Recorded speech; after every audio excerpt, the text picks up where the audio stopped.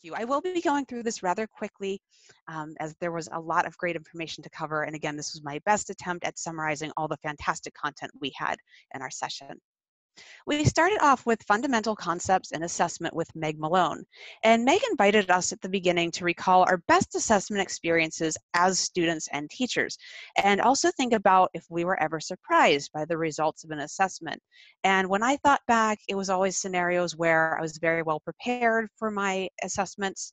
And as a teacher, I really like seeing consistent results and great results from my students. And that's what great assessment does. It effectively measures student learning and it yields expected results every time. We talked about the 6 fundamental concepts in assessment. Among those are ethics. These are the beliefs that guide how we behave and how we treat each other. And when we create assessments, we need to keep a lot of ethical codes in mind to make sure that we're doing a good job and assessing our students and using ethical assessments. We need to think about impact. How do the results of our assessments impact students, teachers, policy, and community? So when we think about high stakes testing, we have to think about how that could potentially impact things like policy, community, even government. We should consider practicality, considering factors like money, space, equipment, time, and staff when creating our assessments. Meg told us a great story about how when she was in a situation where she was taking a listening comprehension test at a university, that she took the test in a large gymnasium and a lot of the students and test takers had a lot of trouble. So we have to consider practicality. Do we have the resources to provide a good assessment?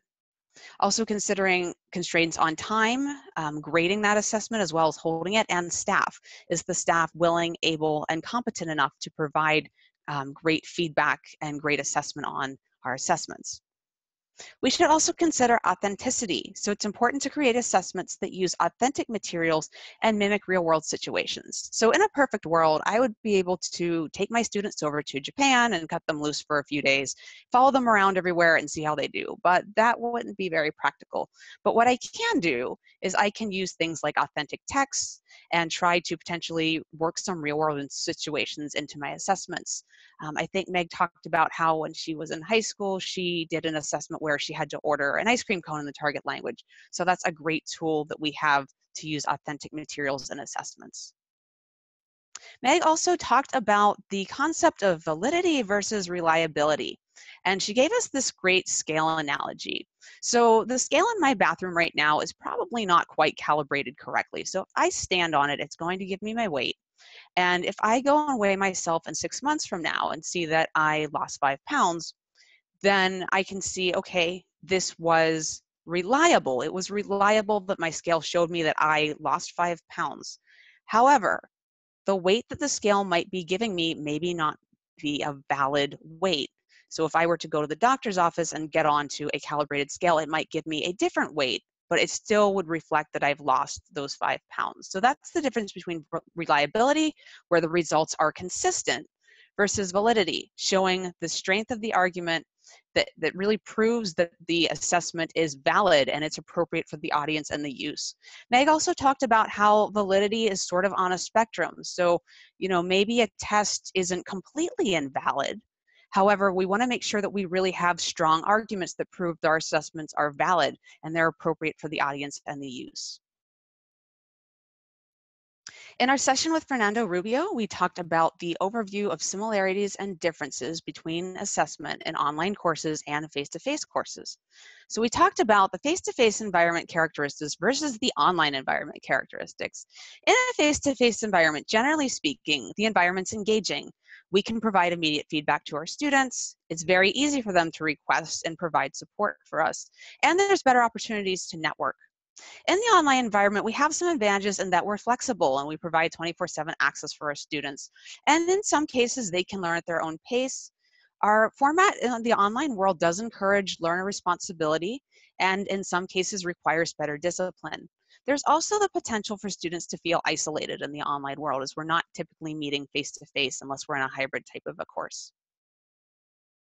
We talked about second language acquisition and how it works. So input truly is the key ingredient to language acquisition. If we look over at the chart here, we have input right on top. So students also need to interact with others in the language and create their own output in order to acquire language skills. So these are all interrelated. And then I love how he put feedback at the middle of the triangle. Feedback is what allows the students to understand that they're doing well in some areas and maybe see where they need to improve in other areas in order to move up that proficiency ladder. We also talked about assessing the three modes of communication in face-to-face and in online classrooms. Starting off with the interpretive mode. So again, this is taking the information in and putting it together. So for example, reading an authentic text, watching a YouTube video, or reading a book in the target language. In the face-to-face classroom, we have the ability to give instant feedback. It's easy for teachers to intervene. However, sometimes giving individual feedback, especially in the classroom environment that's face-to-face, is very time-consuming and pretty difficult to personalize. In the online classroom, there is less teacher intervention. Students are the ones that are controlling the time of exposure. There's some automated instant feedback, but we do have the advantage that we can provide that very deep, intricate, personalized feedback. The disadvantage, though, is that it takes time. In the interpersonal mode, so this is synchronous exchange of communication, so think about meeting a friend at a coffee shop, having a phone conversation, or doing a session over Google Hangouts. In the face-to-face classroom, it's very easy to communicate synchronously. Students can receive the immediate feedback again. They can modify their output. It's, however, on the negative sides, it's always impossible to get all of the students to attend in one place all the time, and feedback is also somewhat unsystematic. In the online classroom, we have the delayed and specific feedback for each student. So sometimes if we're very quick to interrupt a student while they're speaking, they might be a little bit leery of continuing on. In the online classroom, however, there's that delayed feedback, so they can continue on with their speech and they're getting the feedback after they're complete. It's nice that every student can attend in the online environment since we're flexible and students have time to plan their interactions to be synchronous. Technology also makes the interactions sometimes less natural though, so that can also be a setback. In the presentational mode, in the face-to-face classroom, now this is again the one-to-many communication. So for example, a student giving a speech. So in the face-to-face classroom, there is that authentic exposure to a larger audience that can make people nervous. So sometimes it's good to give students that exposure. It's easy to monitor for academic integrity. We, however, use a lot of class time whenever each individual student is doing a presentation. It might also be a little bit boring for the other students who make up the audience to listen to so many presentations on similar topics. In the online classroom, our presentations can be recorded and archived for later use. So we can provide that more specific feedback for students. I can certainly vouch that many times when I'm listening to a recording, I will stop and go back and re-listen to something so I make sure that I heard it right the first time.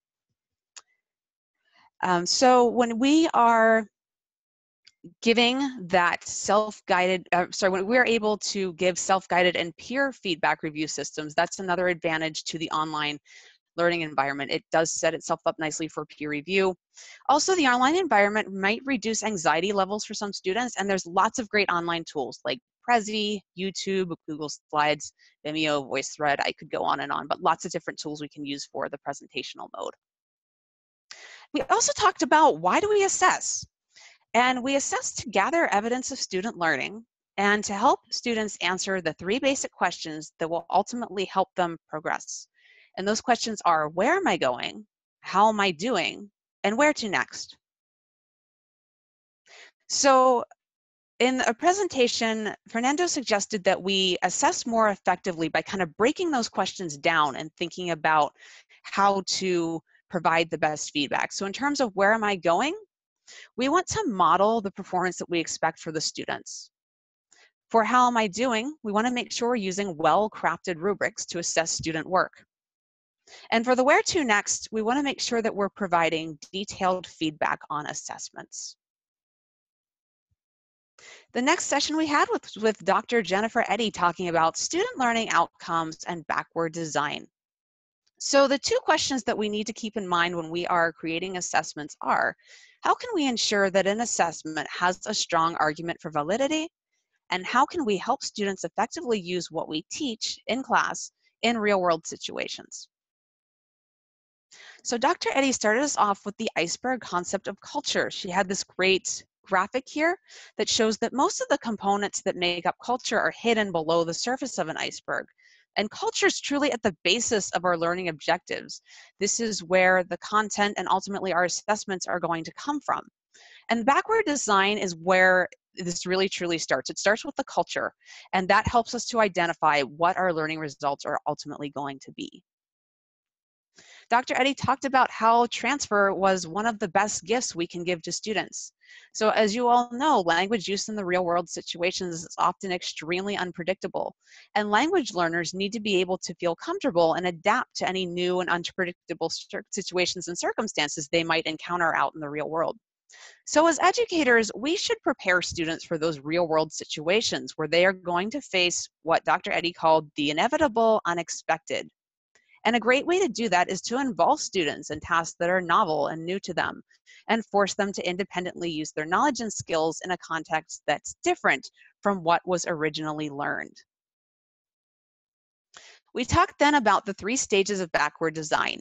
In stage 1, we want to identify our desired results. So this is where we decide what the student should understand and gather by the end of our lesson.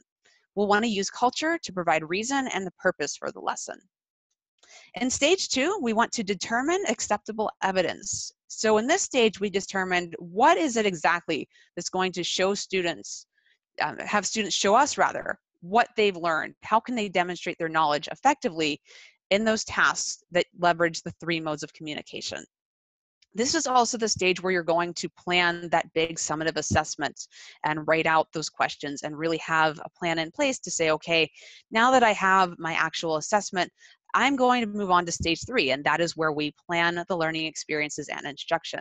So after the summative assessment's already created, we work backwards to design that lesson content and those other smaller formative tasks. So using this new backward design paradigm, we can factor these questions in. What do I want the students to revisit and remember about the culture? What do I want the learner to be able to do at the end? What do they need to do to move forward with novelty and transfer? And the end result is ultimately a more effective lesson and a more effective assessment for the learner. So the backward design plan paradigm is truly becoming the new normal versus the prior designs where we would plan out the vocabulary and the grammar points and then kind of put the assessment as an afterthought. I also really liked this little tree analogy here talking about articulated curriculum design. So we're kind of imagining the curriculum as a tree. And then the enduring understandings are really the trunk of the tree. So these are the recurring themes that are going to guide the different branches. Our branches are going to be our performative assessment tasks, or performance assessment tasks rather. And these are going to change a little bit, just like the branches of a tree will grow and change as our students progress, our activities for them will grow and change. Then finally, we factor in the leaves. Those come off of the branches. These are the learning experiences, the formative tasks, and the instructions. And really, a tree won't grow leaves until after it has roots and a trunk and branches. So these are kind of the last piece. We design those after the summative assessments are designed. So this creates a really rich and engaging learning experience for the students and really illustrates the importance of backward design in creating assessments. In our next session with JD Brown, we took a look at evaluation criteria and rubrics in online courses. So language assessment should not always consist of right and wrong answers. And that was one of the key takeaways I took with me from this sessions. So it's different, whereas, with a math class, you might have one right answer a student should come to at the end of doing the problem, and they might be able to choose that on a test. But in language assessment is very open-ended. A lot of our assignments, because of the nature of what we do, they are open-ended. So we need effective ways to evaluate the student responses and progress. And I have this definition here from JD Brown on what is a rubric, which is a great tool to do that. So a rubric is typically a grid set up in one of 2 ways, with the scores along one axis of the grid and language behavior descriptors inside the grid for what each score means in terms of language performance. Or a rubric can be with language categories alone on one axis and scores along the other axis. and the language behavior descriptors inside the grid for what each score means in terms of the language performance. So let's talk a little bit about that. So this is the difference between the holistic rubrics and the analytic rubrics. Holistic rubrics, these use the single general scale that provide the single general rating for the student performance.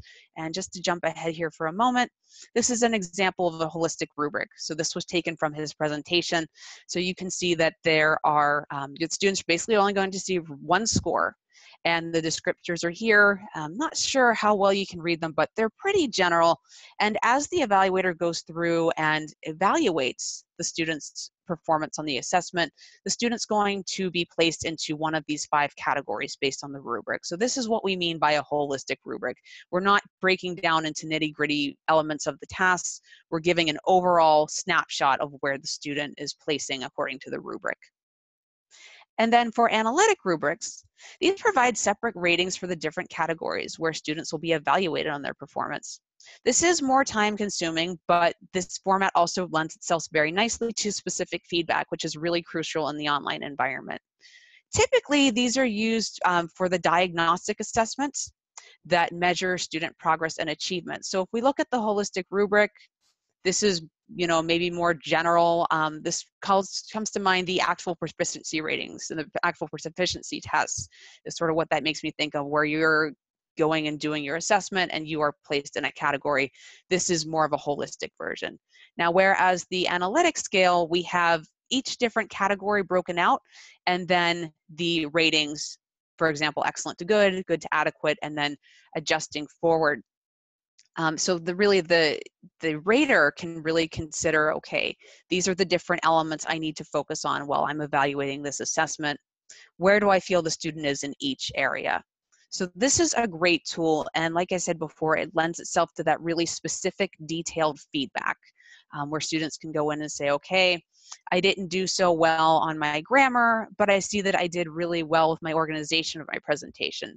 So then they can focus in and say, what do I need to focus on with the grammar? Whereas if I saw a score of 3, I might not necessarily know that the reason why I scored that way was because of my use of grammar during the presentation. So that's a nice plus of the analytic scale with rubrics.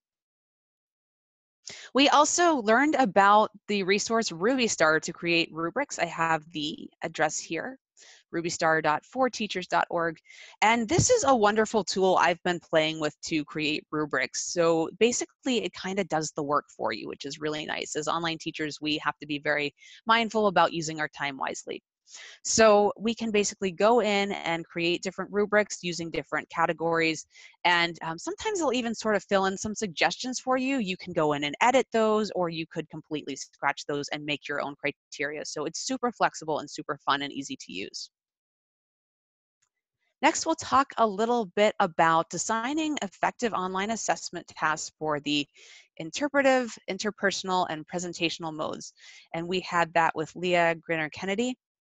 And the discussion prompt she gave us is, how do we build online assessments in alignment with the World Readiness Standards to reflect teaching towards proficiency in all 3 modes of communication? So her presentation basically did a great job answering that question. So how we want to do that is we want to use the World Readiness Standards for online language learning to plan effective curriculum, assessment, and instruction. And we want to do that using the 5 C's. I have the little graphic here of communication, cultures, connections, comparisons, and communities.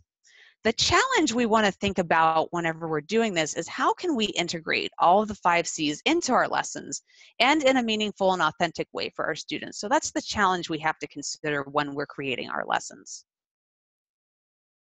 We also talked about assessing proficiency, and we were provided this beautiful graphic by Chantel Thompson of Brigham Young University. And I really like this graphic with the analogy of a tree. And really thinking about the assessment truly being the trunk of the tree, the area we want to focus on. So the trunk is to be considered as the functions. What can the students and our learners actually do with the language? As we increase the number of functions the learner can do, we can help them move up that ladder of proficiency. So that's the aspect we want to focus on in assessment, is really focusing on the functions. Now, how to determine evidence of learning based on proficiency level in an online environment? We can do this using the actual proficiency scale. We can determine what evidence would be appropriate in order to assess students based on their level of proficiency. And a great thing to do is to go back and review those actual can-do statements. Now, I know they're in the process of being reworked. They should be out soon. But we want to make sure that our assessments align with those can-do statements and make sure that we're choosing appropriate target levels for the audience of students.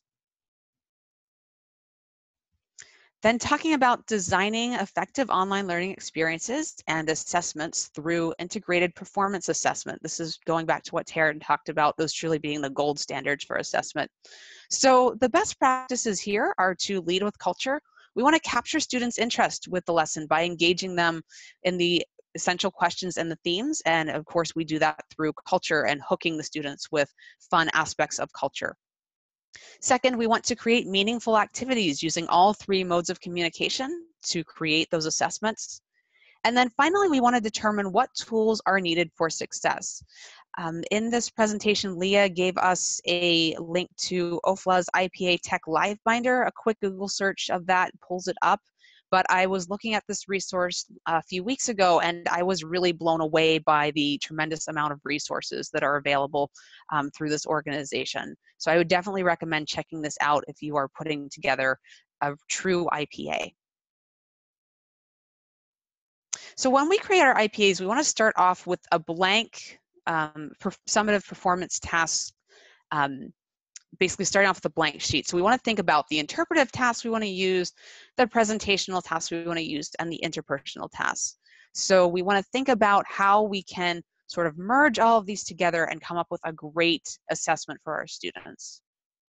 We also have the note that we don't necessarily have to do all these things on the same day. This can come over time, but as we're sort of putting those three modes of communication to work for us, the students are going to gain a lot more from our lessons and ultimately from our assessments as well. Then talking about our toolbox, different things that we can use to really go in and create the assessments, we want to think about functions and related structures and patterns and the vocabulary. Now notice this is the stuff that's kind of coming last here. Typically in the old paradigms, teachers would sit down and think about, okay, in this lesson, what vocabulary do I want to include? What grammar points do I need to include? Whereas we're kind of working on this last. The culture is ultimately going to be driving what activities we'll be doing with the students, and then we can think about the toolbox in terms of what vocabulary do they need to accomplish these tasks, what grammar do they need to be familiar with in order to accomplish the tasks we want them to do. So the toolbox is sort of coming last in this new paradigm. In our next session, we talked about providing effective online feedback, and I can vouch as an online teacher that feedback is truly the cornerstone of the work that I do with my students. The purpose of feedback is that feedback facilitates and enhances learning. Students learn faster when they're told what they're doing correctly and how they need to improve. And feedback also closes the gap between the current performance and their performance goals. What ultimately makes feedback effective? So effective feedback is specific, detailed, balanced, understandable, relevant, timely, receivable, and acceptable. It comes from more than one source, and it requests a response from the learners. That was certainly a mouthful, so to go into some specifics, as we give specific and detailed feedback to students rather than just good job, they can go in and look at the feedback and see what they're doing well and where they need to improve.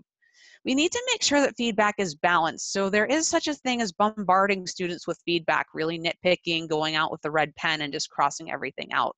We need to make sure that our feedback is balanced. We don't want to overwhelm them, but we also don't want to let them know where they are making mistakes. So there's sort of a sweet spot we need to find with effective feedback. Students need to be able to understand the feedback. So if I'm working with my novice low students and I write a great passage in Japanese using a lot of kanji and advanced grammar, it might be helpful if they understood it, but if they don't understand it, it just won't be effective for them. So in some cases, it might be more effective to use the same language, for example, in my case, English with my students, so they can understand what they're doing wrong. And as they move up the proficiency scale, then I can get into using the target language for feedback. I also need to make sure that my feedback is relevant. So I need to make sure that I'm really focused on the task at hand and not sort of giving feedback based on their personality or their interests or things like that. It really needs to be relevant to the topic, or rather the task that they're working on versus maybe their topic if you find it interesting, for example. Feedback should be timely, so the sooner we can get the feedback to students, the better. Sometimes it's challenging in the online world, but we try to get our feedback to our students as soon as possible. If they are able to receive and accept it, so we want to make sure that it's written with a positive light so that they don't get defensive and think, oh, I'm not good at this, I'll never get there. If I'm using positive feedback with my students, that's going to make them more receptive to the feedback. It should come from more than one source. So sometimes it's helpful to do peer reviews and peer feedback, as well as just having feedback coming from the instructor. And great feedback also requests that response from the learners. So sometimes I like to add in, when we do culture discussions, things about, you know, hey, tell me a little bit about your thoughts on this cultural aspect. And I'll actually put that in the feedback. And I love when students actually take me up on that and tell me more about their thoughts. And I'm really able to get in there and find out more about what they think. Different types of feedback and mediums. We talked about written feedback. So this is going in and making corrections to the written submissions.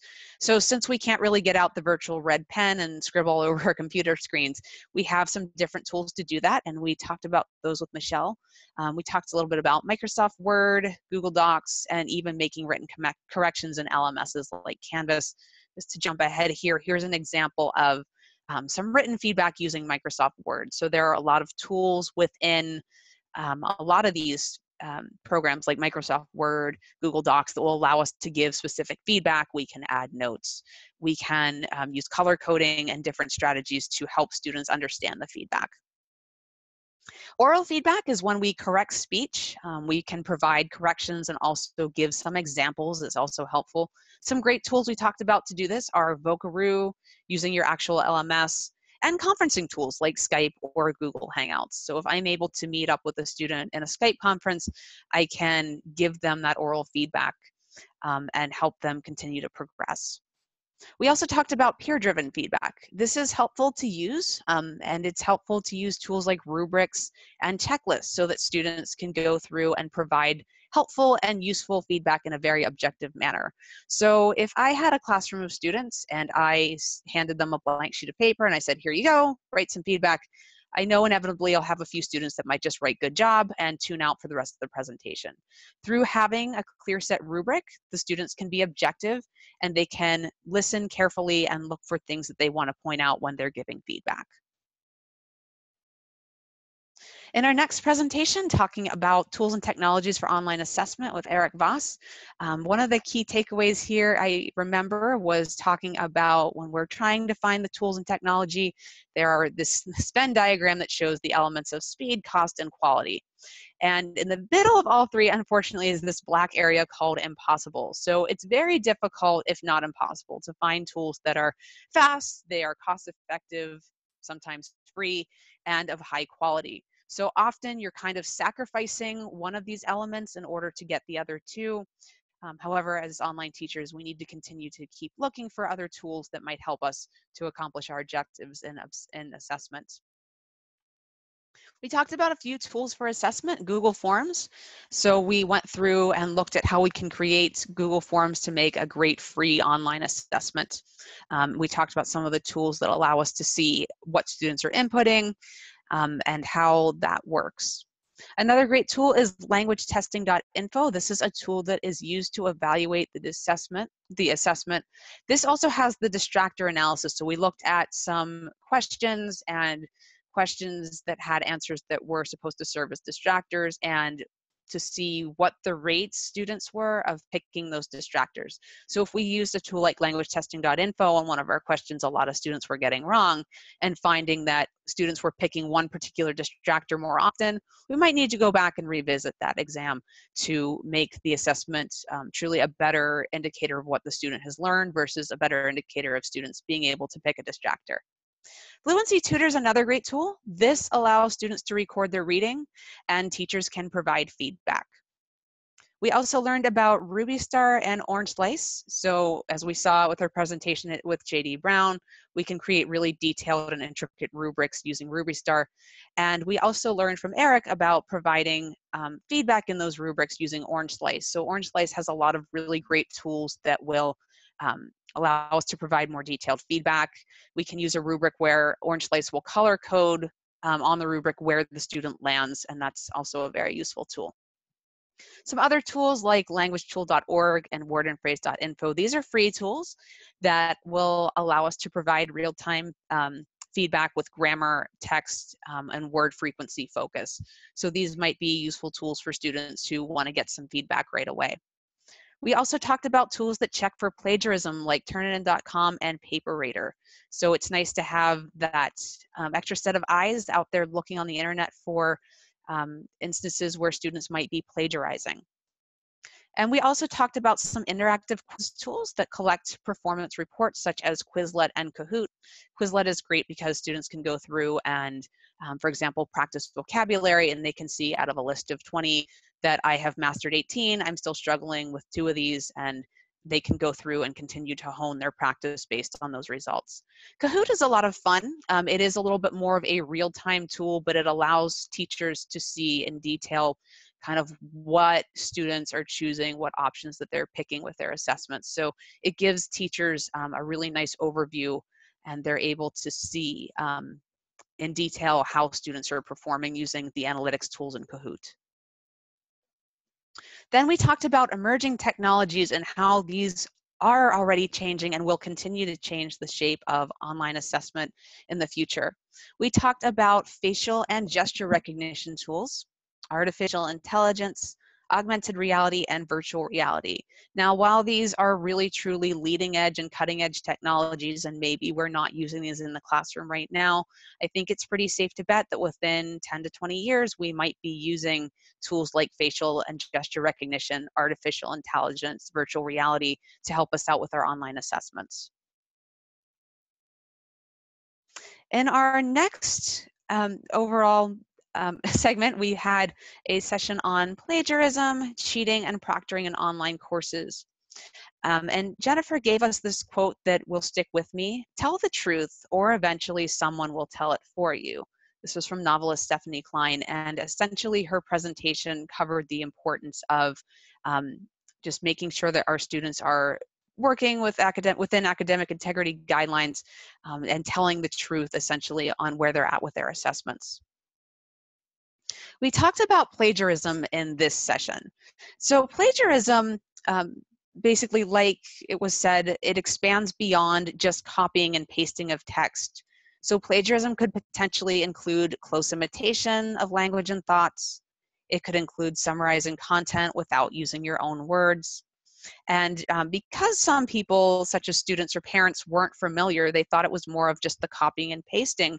BYU actually implemented a 3-minute academic honesty tutorial that explains plagiarism to students and gives them some common examples. So that way it's very clear to students as well as their parents if they watch it.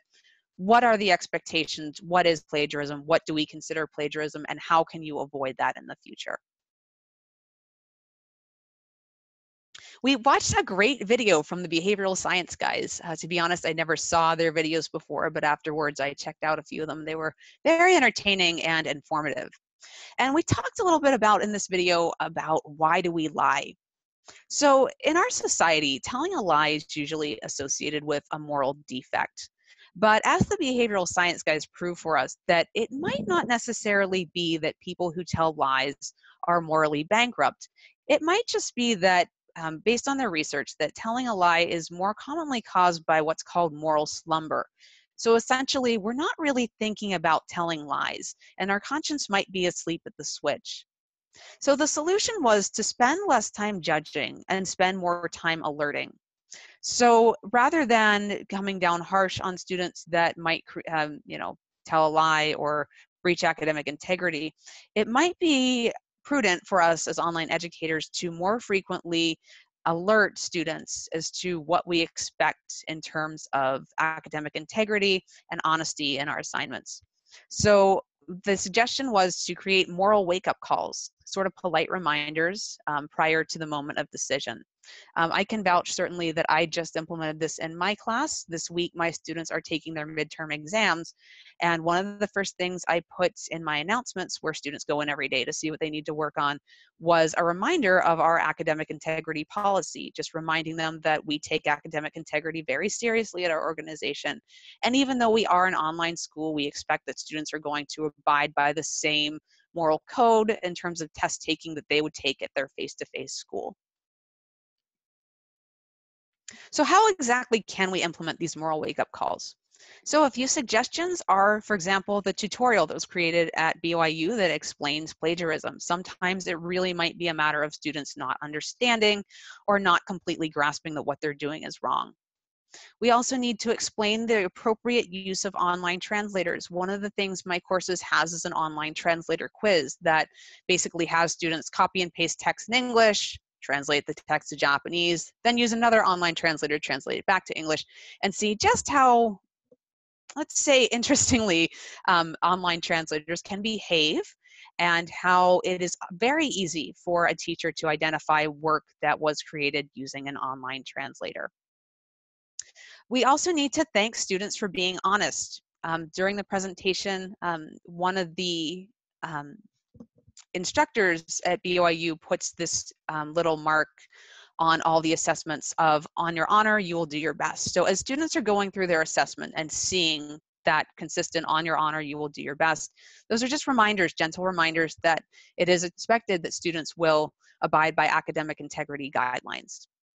Also, it's important to give students the opportunity to tell you about what happened if they did breach academic integrity. So we had two great stories about students who, maybe didn't make the best judgment calls, but in the heat of the moment, they felt like they had to resort to breaching academic integrity. We had the story about the student who took the oral exam and had his friends sort of feeding answers to him. And then at the end of the exam, the teacher said, I heard some strange things. Is there anything you would like to tell me? And then at the time, the student kind of broke down and said, yes, I'm so sorry I cheated. I don't know what I was thinking. So in this case, it ended really positively, that the student-teacher relationship wasn't damaged. Now, if this teacher had taken an approach where they said, I know where you were cheating and you did a really bad thing and I'm really disapprove of what you did, that's always going to damage the student-teacher relationship. So we definitely need to give our students the benefit of the doubt. We need to give them the opportunity to explain what happened. And ultimately, that might also help you as a teacher determine, why did the student commit the academic integrity violation? Are they just not feeling confident? Can we give them other resources to help them boost their confidence and not feel like they need to revert to cheating? We also talked about proctoring. So proctoring is important, especially with online-based assessments. We talked about using certified proctors in order to help mitigate academic dishonesty, where students will go into a space where there is a designated professional proctor there to proctor the exam and make sure that the student is behaving as expected. There are also some new online proctoring services that are being pioneered to keep the proctoring fees to a minimum and also allow for easier access to students. When I took my oral proficiency exam with ACTFL last March, I used one of these online proctoring services, and it was fantastic. I didn't need to hire a babysitter to go out of my house. I was basically able to just, kind of sit the kids down and have them be quiet. And I was able to, not go anywhere, which was really nice, especially if you have to put a 3 and a 5-year-old in a car and bundle them up in the dead of winter and go somewhere to be watched and then have to drive somewhere to be proctored. So it was a great tool. And in my case, it was super convenient. And the fee was fairly reasonable. I know that some of the major chain learning centers have very steep fees for proctoring. So it's nice to use those online services to keep the cost to a minimum. There's also different tools you can use to lock down other tasks on computers, such as one I used when I was taking an online class where it would basically lock down everything on my computer except for the browser, and I was able to go ahead and take the exam. So that way we know that students aren't going through and looking at other web pages trying to find answers. They're focused on the exam and not clicking off onto other things. So this is the very last slide for our webinar series. I truly have to send a warm mahalo to all of you. This has been such a fun and rewarding experience for me. I have loved getting to know all of you, getting to know you through the discourse in the TED Ed chats, and getting to know all of you through the chat as well. So thank you all so much for being here. I do want to share a few links. The link I have up here is a detailed piece that explains the badge criteria. So what exactly you need to do to order a badge, to earn the badge if you are planning on pursuing the badge.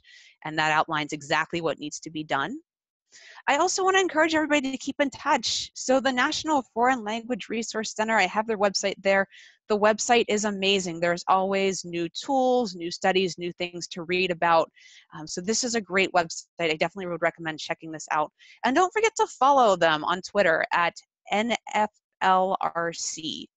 I just saw an article a little bit ago about how some people are preserving endangered languages through Minecraft. And had I not followed them on Twitter, I never would have known that. So I thought that was really neat. If you have questions or concerns, please reach out to me. My email address is posted there. You can also tweet me at Bhutan Sensei if you are on Twitter and you prefer to use that.